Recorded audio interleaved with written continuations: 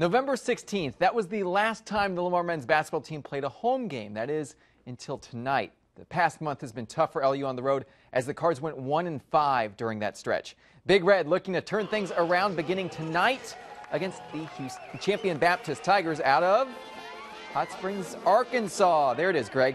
Lamar gets this one started with a bang. The alley-oop to Donovan Ross, who finishes it off.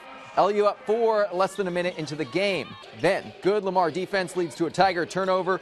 The Cards push the other way. Kevin Booz with the high percentage shot. The Cardinal lead up to 6. Later, more great defense leads to more points. Anthony Holiday this time slams it home after the steal. 9-point Lamar lead. The Tigers not going away, though. Cody Connor lines up the three-pointer and connects, chipping away at Lamar's advantage, but Lamar responds with some great passing. Check this out. Zach Hollis to a cutting Lamont Gregory, who plops it in. This one all about Lamar from the start. Yeah, that score is correct. Lamar wins 128-54. The 74-point victory, 1 point shy of the Lamar record. LU beat Mary Hardin Baylor by 75 in 1996. The Cards are now 3-6 on the year. They're back in action Friday at home against Milligan College.